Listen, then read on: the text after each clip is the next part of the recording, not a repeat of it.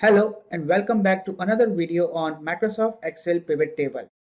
Do you know you can create multiple subtotal in your pivot table like this, where you can show sum, count, average, max, minimum, just a click of buttons. Let's start the video.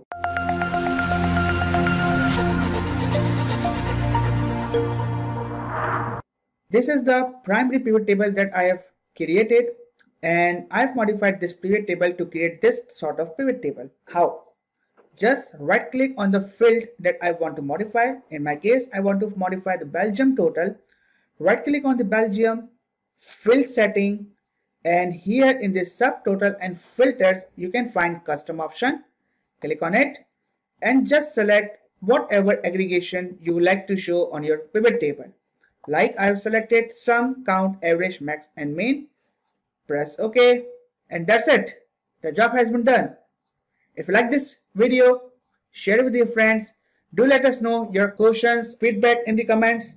See you in the another video.